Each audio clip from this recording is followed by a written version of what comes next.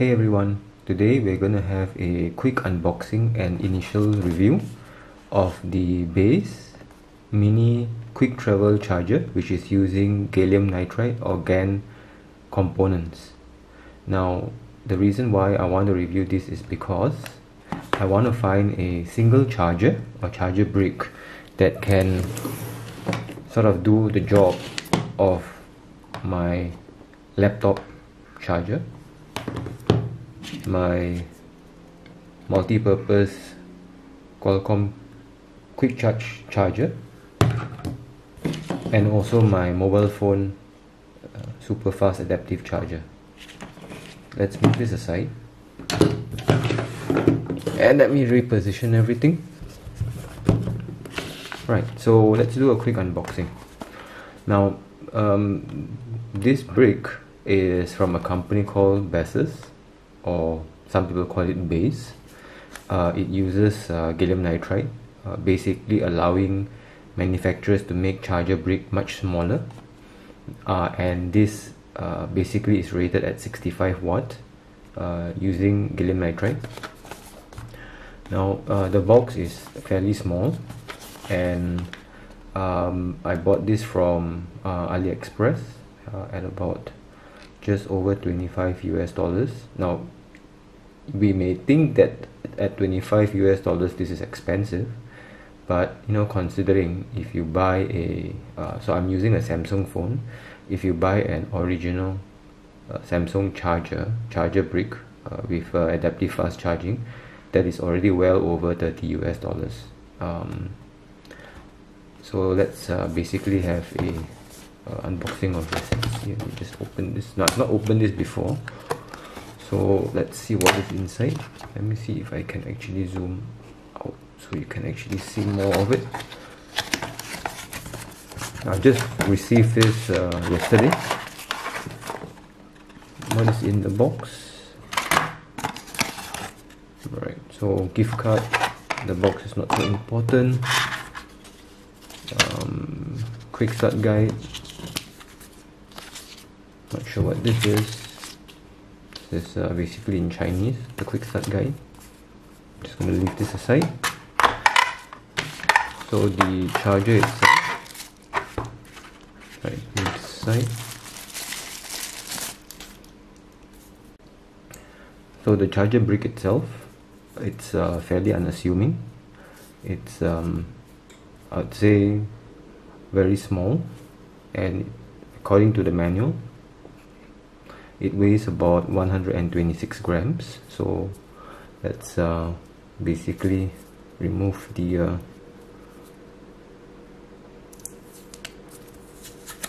seal. Right, so there is 2 USB-C ports, and they call it C1, C2, and then the USB-A port. I believe this has quick charge, but I'll have a look at it.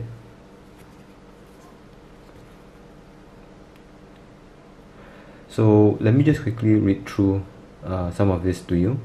The first USB-C port is rated at 65 watt max.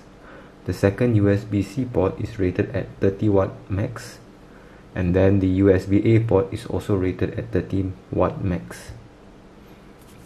So basically it's just a charger.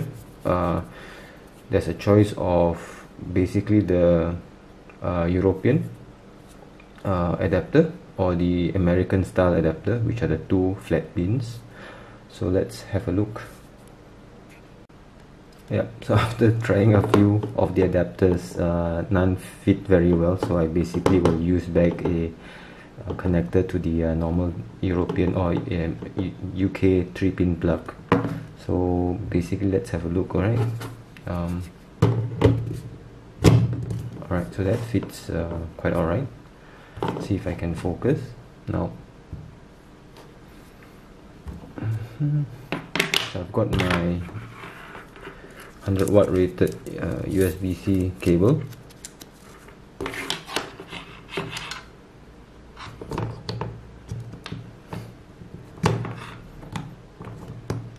So first thing I want to test is on C1. So I'll first test with my Samsung S9, and let's have a look. Remember, I'm connecting to the 65W port.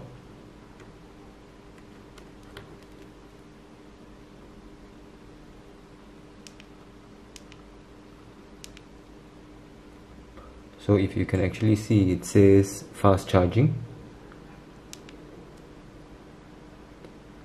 So this port supports the Samsung adaptive fast charging. I'm going to try with my other Samsung phone. So this is the Note 10 Lite.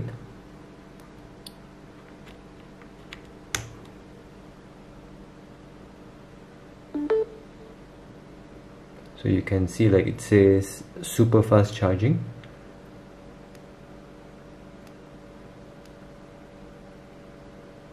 And this is actually Samsung's super fast adaptive charging at 25 watts. So that's good. Now the true test basically comes on the main reason I bought this charger, to see if it actually charges my laptop. So now it's running on battery. So let me just connect this.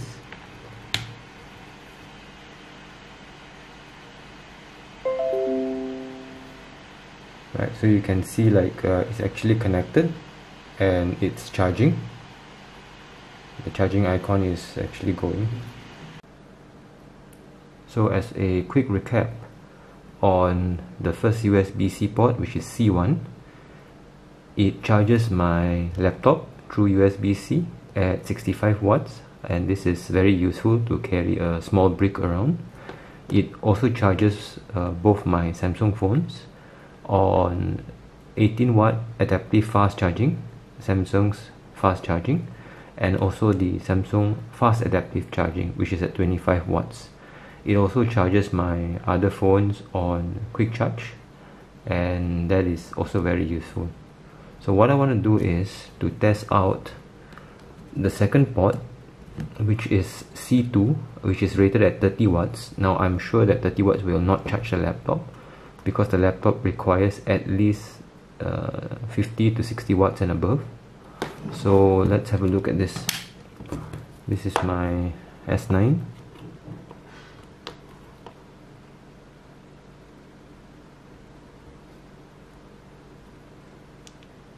So this supports Samsung's adaptive fast charging as well. Try the Note 10 Lite.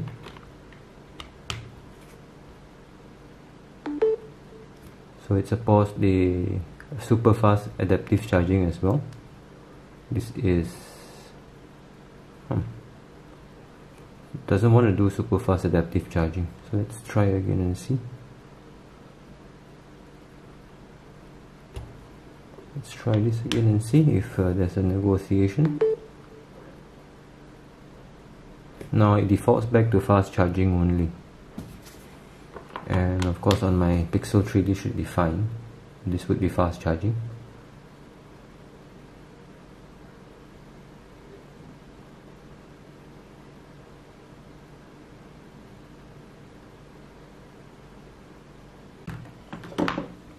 So what I want to do is to test out the legacy USB-A port. Let me see if I can connect this. And I'm using a low power fitness band. So let's see if this thing charges it well.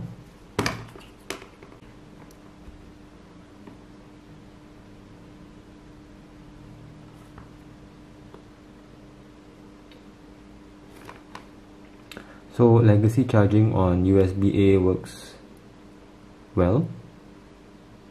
So my fitness band is being charged at the moment. Let's see if it supports my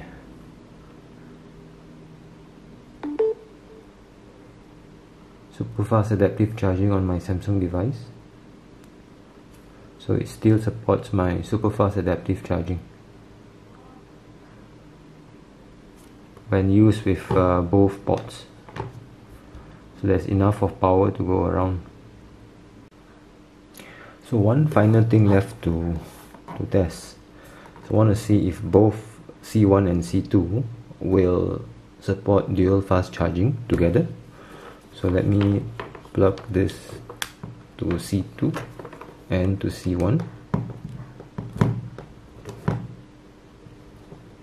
on my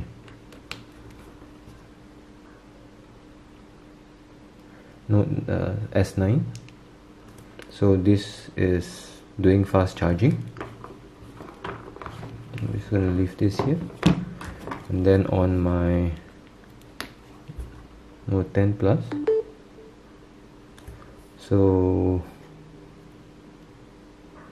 okay, so it looks like if I'm using C1, C2, it does not want to support my super fast adaptive charging on my Note 10.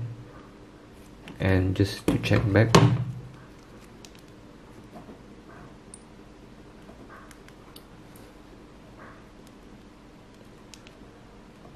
both are doing fast charging. As a quick summary, as a very small mini brick charger, this is actually really useful because it's very portable. So if I compare this with my laptop 65W USB-C charger, you can see, like, I'd say this is less than 3/4 of the size and delivering the same 65 watts. Move this aside, and what we found out is when using C1, if it's using as a dedicated port, it will be able to deliver my charging to my laptop at 65 watts. It also will do that super fast adaptive charging to my Note 10, which is rated at 25 watts. So the second port only allows me to do fast charging. If I use C1 and C2, both ports will only do fast charging, and the USB-A port supports all legacy charging on USB. Now, at about $28 for this gallium nitride charger, it's fairly worth it.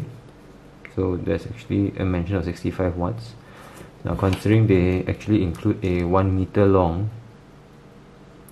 100-watt charging cable, USB-C to USB-C. So just as a comparison, this is an original Samsung fast adaptive charger. Now there are so many duplicate Samsung chargers out there in the market, all claiming to be original. But if I go out and buy an original Samsung charger, this would be at least $30.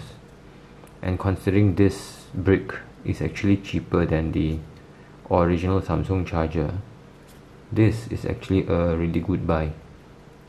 Now, how long will this last? I don't know, but because it's using gallium nitride, it's meant to hopefully last a longer time. And if you guys have any questions about this charger brick, please feel free to ask in the comments below.